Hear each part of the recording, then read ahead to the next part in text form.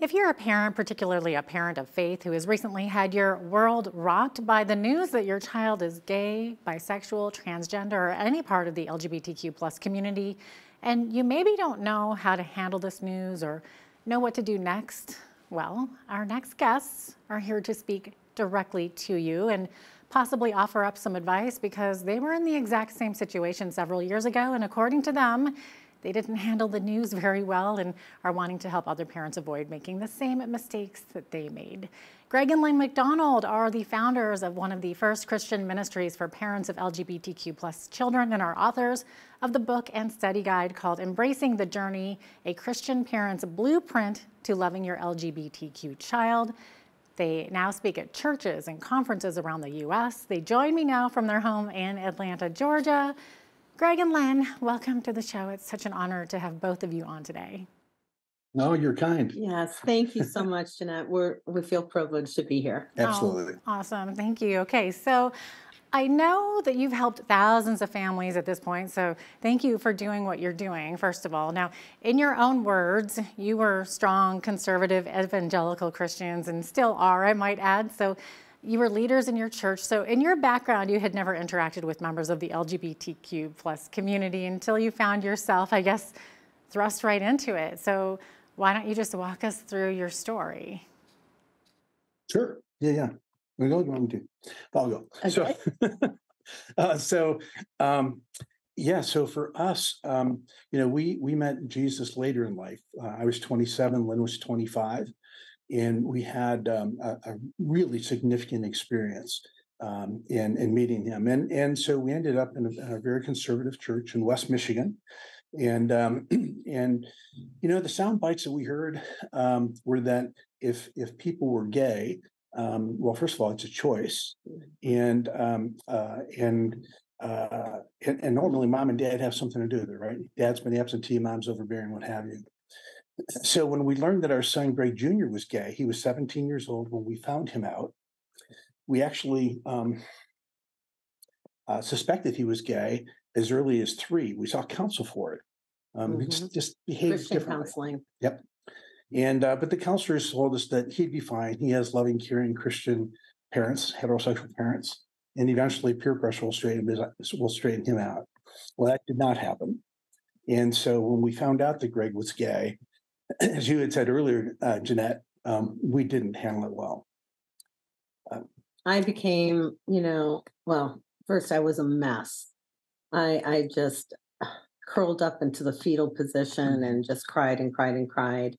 And we had conversations with Greg Jr. about that. And I'm sorry to say that I really weaponized the Bible and debated it with him. I became a Bible preaching mama, which actually did nothing for our relationship and also nothing for his relationship with Jesus. And he, and we were concerned about that. And so we had lost influence in his life. And if I could pick up just a little bit. So when we confronted Greg, words like, we'll always love you, Greg, but we need to get you fixed. Like those words left my lips. And of course, once those words get out, you can't reel them back in. And so the message that we communicated to Greg was that he was damaged goods and we were going to fix him. And we even thought about conversion therapy for a bit. And we met with a man who worked with an organization, not sure if it was Exodus, okay, at the time. And we just, in our spirit, we just didn't feel that was right because and we're so happy we didn't do that, especially now what we know about I guess it's the conversion therapy. Yeah, conversion therapy. And then even its founder, Alan Chambers, he said, 99.9% of the time, the people he worked with did not change. And he found it harming and hurtful. So there's a tremendous amount of self-harm and suicide that accompanies that. Right. So when Lynn said that we lost influence, it became apparent as Greg went off to college. He went to college in Chicago. We were living in Michigan. It was clear that Well, we didn't have a relationship, right? I mean, he'd answer the phone or he'd send a text, but there was really no relationship. And so we found ourselves with the very son that I would throw myself in front of a bus for. We had no influence in his life, and that's a horrible place to be as a parent. And we were fortunate. We did a little study where we spent some time in the Gospels. We looked specifically at the red letters, and we looked at Jesus, and we just his teachings. And we really asked ourselves 4 questions. One was, well, who did Jesus say he was? Because that's pretty telling. Who did he hang out with? That's also pretty revealing. How did he treat people? And what is it that he had to say? And what we discovered was that though we thought we were good Christians, I mean, like went to church every Sunday, sometimes twice on Sunday, sometimes Wednesday evening. Our kids did Awana. We sent our kids to Young Life.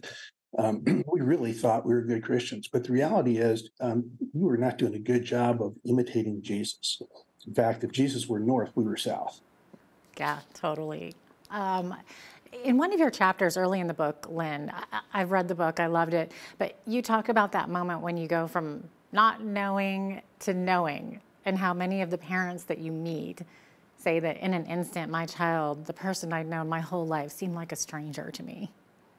Yes, yes.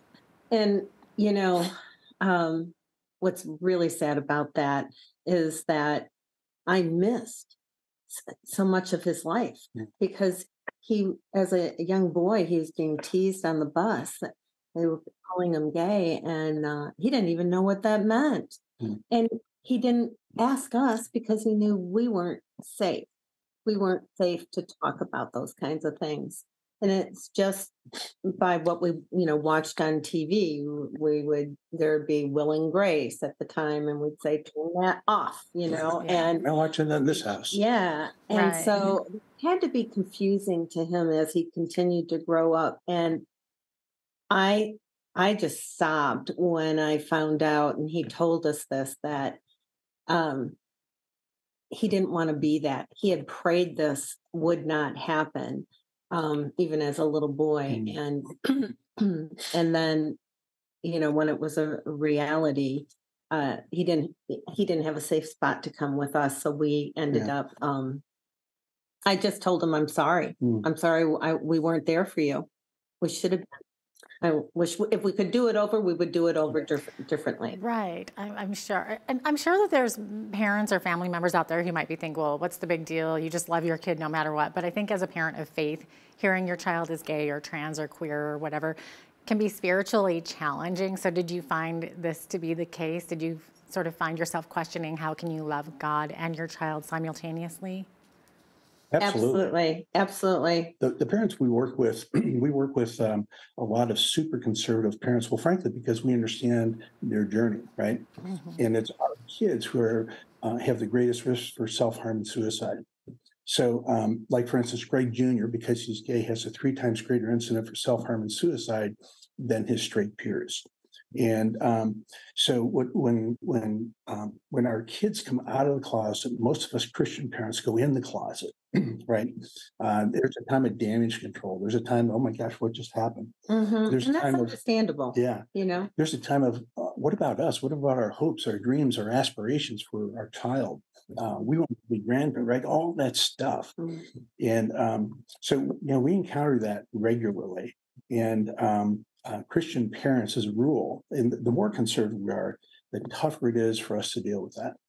And as a Christian mom, there was that aha moment. And the aha moment was reading scripture where Jesus is asked what the greatest commandment is. And when the Pharisees are asking him this, and Jesus says, and actually, what was interesting about that? I heard this later, someone talking about that scripture.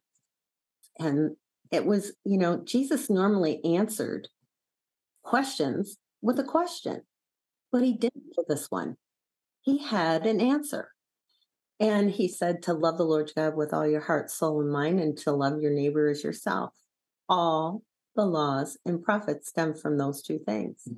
And so it's no loopholes, no exceptions. Immediately I thought, if I'm supposed to love my neighbor, I know I'm supposed to love my enemies too. and later in scripture, how much more my son or daughter who happens to feel same-sex attraction. Of course, the one thing I would love to tell parents is, yes, do not be afraid of that. God wants you to do both, and you can do both. And not only can you do it, it's a command. When we started talking with Greg's friends, and today we possibly know 100 or more Christian LGBTQ men and women, right? People who are crazy about Jesus, but didn't want to be gay, didn't want to be trans. And the story Lynn just told, we hear that frequently. And so the more you hear, the more I hear people telling me that I didn't want to be gay, right? It becomes apparent to me that these are not necessarily straight people with a sin problem, right? When they say they didn't want to be gay, it's like, I didn't sign up to be heterosexual, right? It's like, and that's kind of many times their story. So understanding where they come from, understanding their story, 100%. really helps parents know how to communicate with them. Yeah. Is that sort of how you came to that place where you realize this isn't a choice he's making, this is just him, who he is? Yes, absolutely. He didn't sign up for it any more than we did. No. So what led you to finally write this book and then subsequently start this incredible ministry? I know you've counseled hundreds, I dare say now thousands of struggling parents over the years, and I'm sure it's had a profound impact on relationships with parents and their kids. Why don't you talk about the book? I'll talk about the ministry. Okay, no problem. The book, God placed it on my heart. Oh, wow. Way before it was even thought about writing. And I kept on saying, well, no, God, I'm not a writer. I can't do this. And the burden just wouldn't go away.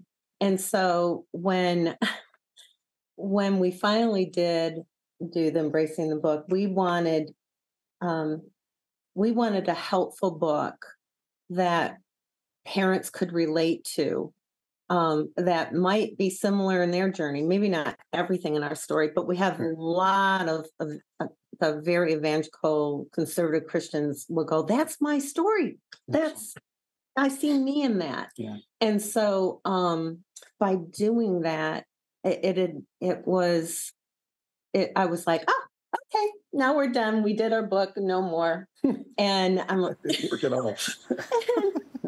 And we were talking to our pastor about it, and he said, oh, no. He said, you're just getting going. And I had no clue, but I had this restlessness in my heart, and I told him that, and he said, okay, God's going to do something else. And that's where the ministry came in. Yeah, just quickly.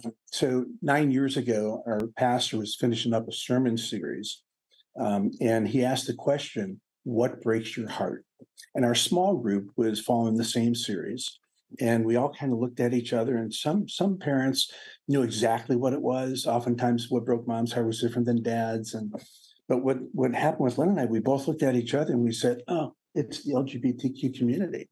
And what we meant by that was that by this point in our life, we'd possibly at least 10 years had passed since we've been walking with Greg. And so our phone would ring a lot. People saying, hey, would you talk to my neighbor? My sister just found out, et cetera. And we were just so hurt by watching families being torn apart in the name of God, right? It's like, I'm sorry, it's not my God. And so we decided to form Embracing the Journey. We're peacemakers. We're bridge builders. We build bridges between LGBTQ individuals, their families, and the church, even when they seem at odds. It's incredible. You know what? We are running out of time here, Greg and Lynn, but I love hearing your story. There's so much to tell with your story, with the book, with the ministry. I think people need to really check it out. But thank you so much for coming on today and sharing this very personal side of your life. Oh, it's our pleasure. Anytime. Yes, anytime. And if I could just say one more thing to the parents, the conservative parents, don't do it alone. Oh, yeah. Really get involved in a community with other parents who have LGBTQ kids, because it is confusing to work through. Thank you so much for being on today. Appreciate you. Our pleasure. Greg and Lynn McDonald are the authors of Embracing the Journey, a Christian Parent's Blueprint to Loving Your LGBTQ Child, and the founders of the ministry with the same name, Embracing the Journey. I'm Jeanette Roche on behalf of all of us here at Bridge City News. Thanks so much for watching.